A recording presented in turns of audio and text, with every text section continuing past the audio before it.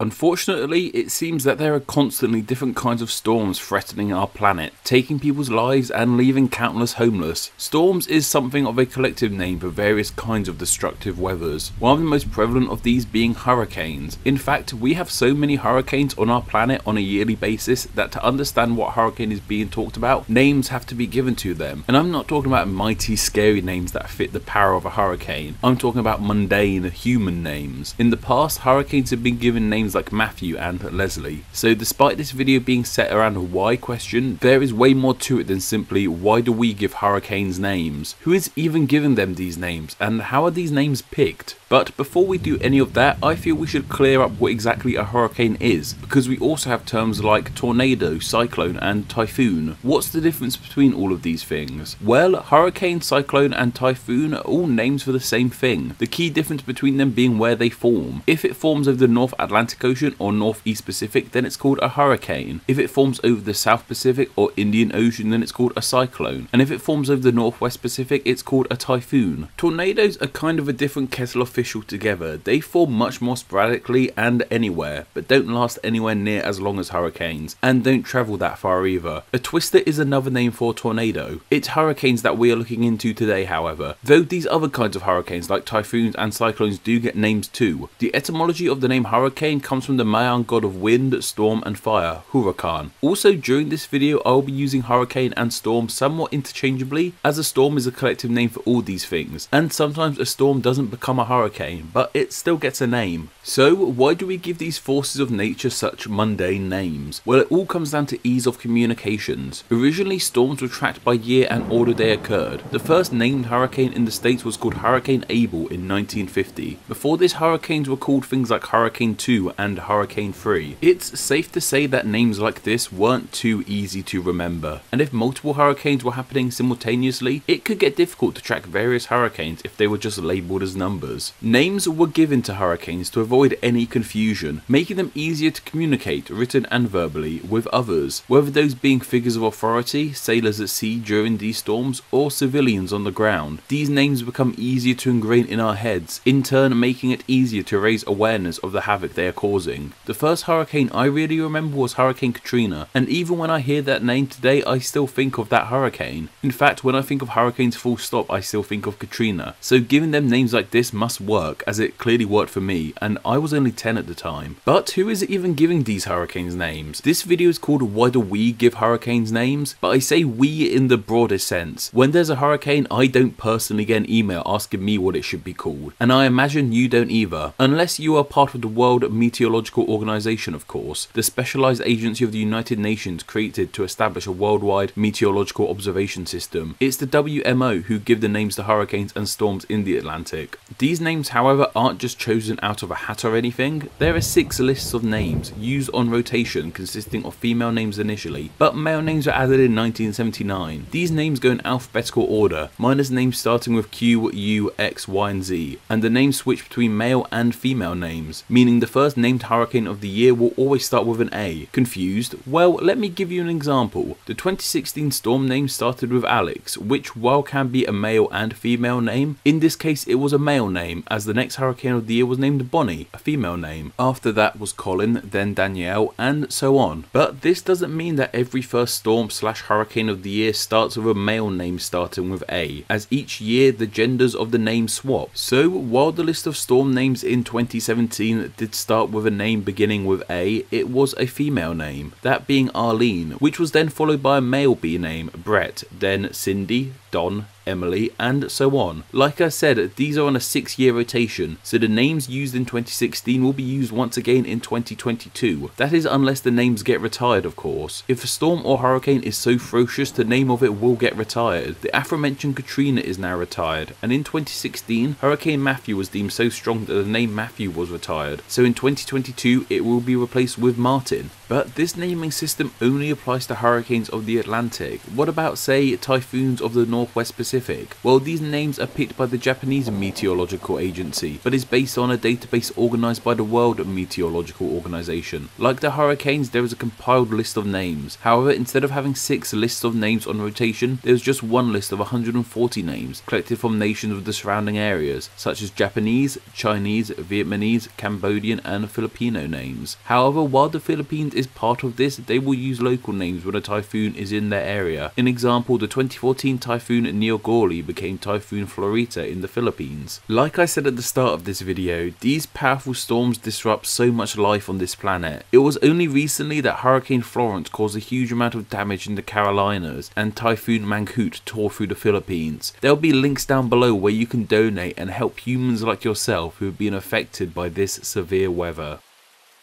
Thank you to all my patrons who help Name Explain become better on a monthly basis. I normally ask if you guys could donate to help Name Explain, but this time please consider donating in any way you can to help people affected by these severe typhoons and hurricanes. Thank you.